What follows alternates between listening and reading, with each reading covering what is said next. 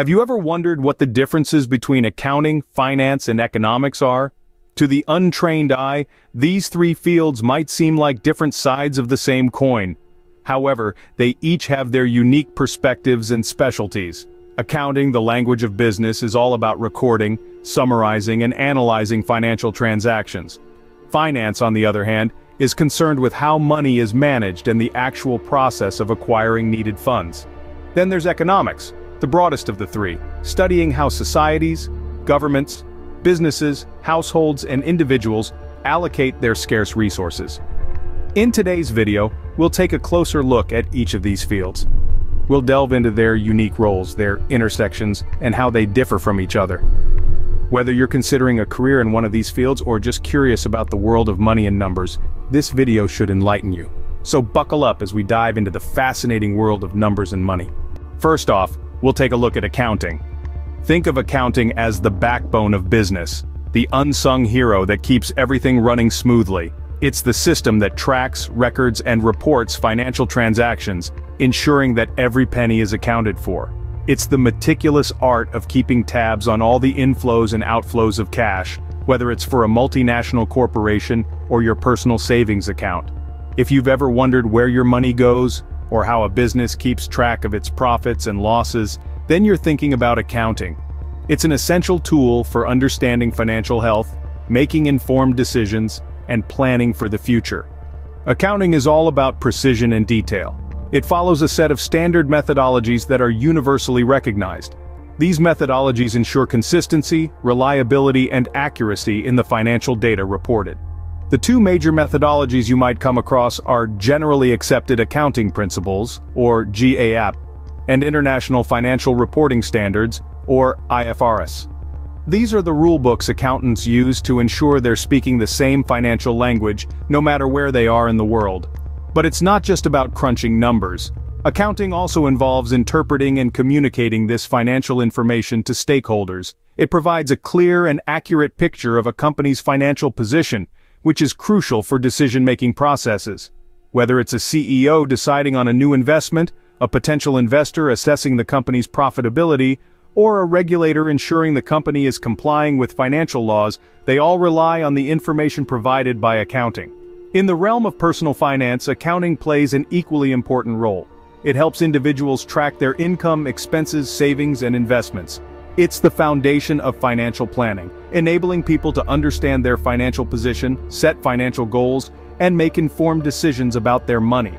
So, whether you're managing a business, planning your personal finances, or just trying to make sense of the financial world, accounting is a vital tool. It's a discipline that requires precision, attention to detail, and a deep understanding of financial systems. In essence, accounting is the language of business. Now, let's shift gears and talk about finance. Think of finance as the engine room of the economy. It's where the big decisions about money and investments are made.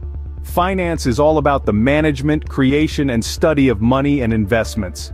It's a field that's crucial to the functioning of the modern world, and it's everywhere you look.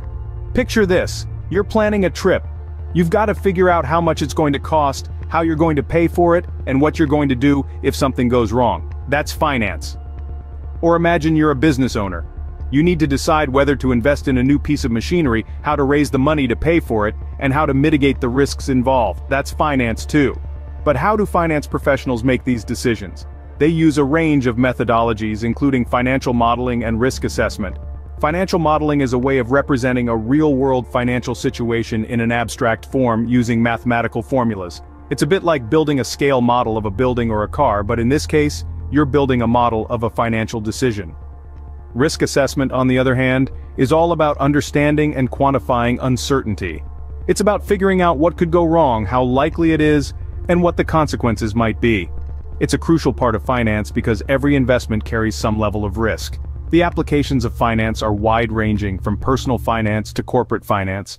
In personal finance, it's about managing your money, investing wisely, and planning for the future. In corporate finance, it's about making the right investment decisions to drive growth and create value for shareholders. So, whether you're planning a vacation, running a business, or just trying to make ends meet, finance plays a crucial role. It's about making the most of your resources, managing risk, and making informed decisions about the future. Indeed, finance is the science of money management. On to our third field, economics. Just like accounting and finance, economics is a vast and complex field. However, its focus is a bit broader than our previous two. While accounting is about recording and interpreting financial transactions, and finance is about managing money and capital, economics is concerned with the production, distribution, and consumption of goods and services. Economics asks questions like, how do we allocate our scarce resources? What influences the price of goods? What leads to economic growth? And what causes economic downturns? It's a field that's all about understanding the choices people make and how those choices impact the world around us. Economists use a variety of methods to study these questions. Some economists rely on complex theories and models to understand economic behavior and phenomena. These models can help explain everything from why people decide to buy a new car to how entire economies grow and change over time.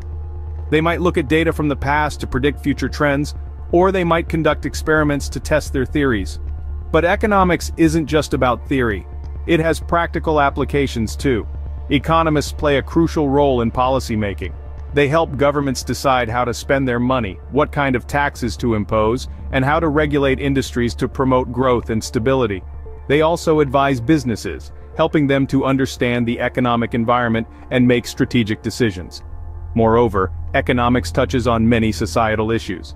It can shed light on topics like inequality, poverty, and environmental sustainability. It helps us understand why some countries are rich and others are poor, why some people have so much while others have so little. So, economics is a broad and complex field, but at its core, it's about understanding how we make choices and how those choices affect our world. It's about understanding the forces that shape our lives, from the price of a loaf of bread to the health of our global economy. Put simply, economics is the study of how people and societies use limited resources.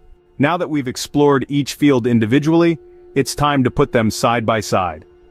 Let's start with the focus of each field. Accounting is all about the past.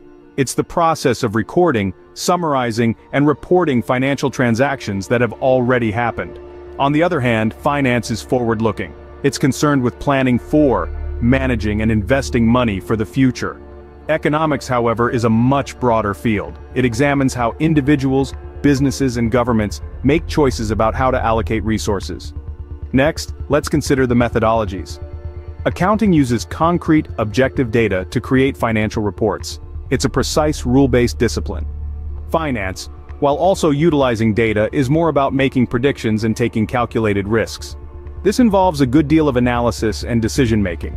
Economics, meanwhile, combines data analysis with theory to understand and predict behaviors and trends. Now, on to the application of these fields. Accounting is essential for businesses to keep track of their financial health and for regulatory compliance. In the world of finance, the skills are applied in investment strategies, financial planning, and risk management. As for economics, its concepts are used in everything from government policymaking to business strategy and even personal financial decisions.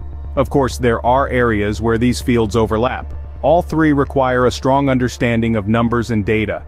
Each one informs the other in some way. For instance, accountants use financial principles to interpret data, while economists might draw on financial data to inform their theories. However, what sets each field apart is its unique perspective. Accountants view the world through the lens of transactions and financial statements. Financiers look at the future, making predictions and taking risks. Economists, on the other hand, see the bigger picture, examining how different factors influence the economy as a whole. While they may seem similar, each field has its own distinct approach and focus. So, whether you're interested in the past, the future, or the broader economic landscape, there's a field for you. So there you have it, a brief overview of accounting, finance, and economics. We've journeyed through the meticulous world of accounting, where every penny matters and balance sheets rule. We then delved into the sphere of finance, a realm of investment, risk management, and capital allocation. Lastly, we explored the broad, encompassing field of economics, where supply meets demand and nations' fortunes are determined. Each of these domains carries its unique perspective and tools, yet they all converge to create a comprehensive understanding of the business and financial world. Accounting provides the factual foundation, finance strategizes based on those facts, and economics gives us the big picture, setting the scene within which the other two operate. So whether it's the detailed precision of accounting, the strategic planning of finance, or the macro insights of economics, they each have a crucial role to play. Next time you hear these terms, you'll know exactly what they mean and how they differ. Remember, knowledge is power. If you enjoyed this video, please like, share, and comment. Don't forget to subscribe to the channel and hit the notification bell to keep up with the latest content.